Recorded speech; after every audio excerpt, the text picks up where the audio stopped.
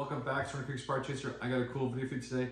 Today we're going to talk all about wire sizes, their ampacities, and where you typically find them in your house. Now I'll go from the smallest wire to the largest wire and tell you what the size is, what the ampacity rating is, what circuit it's on, and what breakers typically use for that wire or cable size.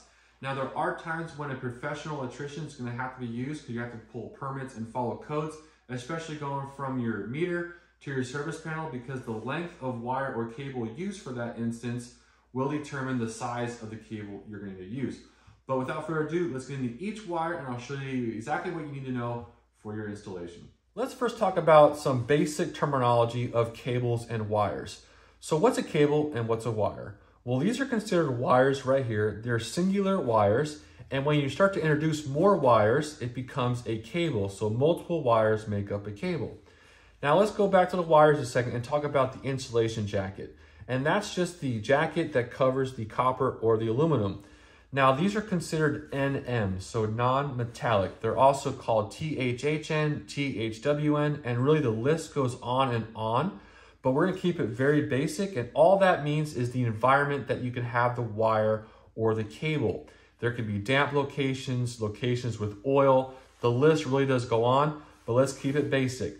Now for your cables, these are Romex examples right here. Romex color codes their size wire. So yellow will typically be number 12. For 14, it'd be gray or white. If you had orange here, it'd be number 10. And for your 8s and your 6s, it's gonna be black or some other color depending upon the manufacturer. Now for the Romex identifier, these are 12-2. You have 2 wires with a ground. They don't ever count the ground. And then this is a 12-3, this is a 14-2, and this is an 8-2. So that's just a basic terminology of wires and cables. Now let's talk about what's typically found in a home today, and that's where yellow tape comes into play. So today you'll find typically 14, 12, 8, 10, 6, and 2-aught. Your 14 to your 6s are going to be found in a Romex style cable. From your meter to your service panel, you're going to find those in wires like the 2-aught right here. 2-aught is the minimum requirement for a 200 amp service as per the NEC, but I've seen these go much larger, and that's mostly dependent upon how far of a run it is between those 2 points, but we'll get to that in a bit. Now let's talk about each individual wire and what they're used for. One of the more common sizes you'll find in a house is the number 14 size right here. In conjunction with this, you want to use a 15 amp circuit breaker with this size wire. Now, number 14 can handle more than 15 amps. It can actually handle between 20 and 25 amps depending upon the temperature rating. But as a general industry standard, we associate 14 gauge wire with a 15 amp circuit breaker. Now, these are going to be found with a Romex, either 14.2 or 14.3, which is right here. 14.2 just goes between your breaker to your outlets and then to a single light switch configuration. If you have multiple light switches, you can use your 14.3. These are used for general outlets and lighting circuits only. Number 12 is also a very common wire we use in today's homes. That's this guy right here. So we associate number 12 wire with a 20 amp circuit breaker. Now number 12 can actually handle between 25 and 30 amps. But on the side of caution, again, general industry standard, we use a 12 for a 20 amp circuit breaker. You will find this in a Romex configuration right here, either a 12.2 or a 12.3. And this typically you'll find more so in kitchens with small appliances that require more juice to operate those appliances. But I know today, typically, I know when I wire stuff up, I'll run number 12 to mostly all of my outlets inside of the house just to give that added capacity for each outlet. Number 10 cables and wires are not so common in houses today, but they are still used. We want to associate a number 10 with a 30 amp circuit breaker. Number 10 can take a lot more amperes than that, actually between 30 and 40 amps. But again, industry standard, refer to a number 10 with a 30 amp breaker. Now this is also found in Romex, either 10.2 or a 10.3. And I put down here water heaters or circuit dependent. So a lot of appliances that you put in your house, they will actually tell you the requirement of amps needed for that appliance to work successfully.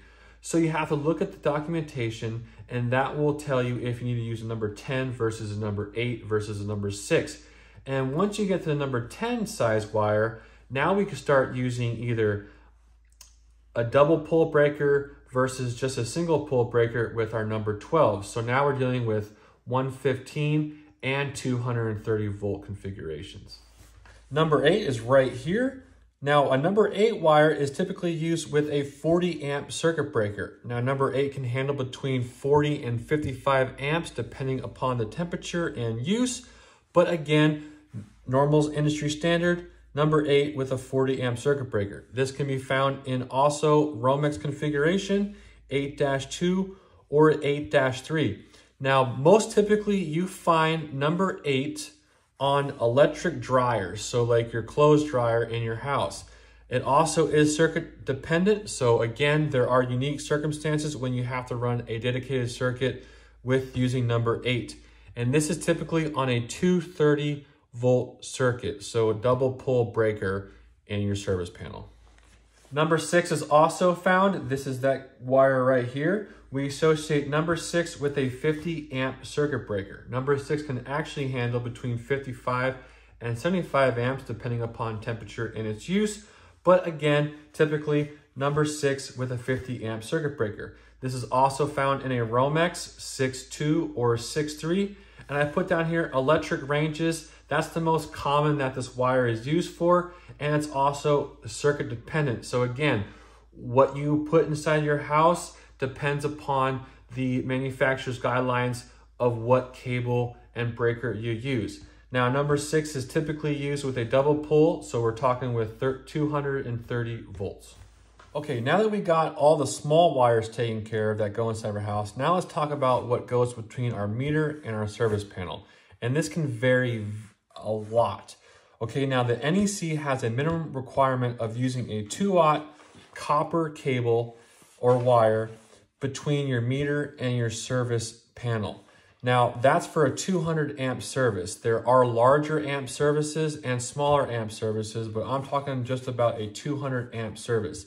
Now, we can go bigger than that. Now, my house actually uses a 250 kc mil size wire, and this is a 3-aught, then you have a 4-aught, and the 250 is just a bit bigger than the 4-aught. Now, mine uses that size cable because my run from my meter to my panel is much longer than the 50 feet to use for a 2-aught. Now, this is where I would get a trained electrical professional that knows code and that follows permit regulations and such to make sure you have the right size wire that goes between those 2 points. That just about wraps the video up. We went through a whole bunch of information with you with wire sizing and ampacity ratings and where those wires are used in certain circuits in your house. Remember, consult a professional, especially with the wire size between the meter and the service panel. A lot of variables come into play with distance and voltage drop, and you want to make sure you have the right size wire between those 2 points. Drop a like if the video helped you. Leave me a comment down below. I can answer questions if you have any. And please subscribe to the channel if this video helped you in any way. Until next time, thanks a lot and take it easy.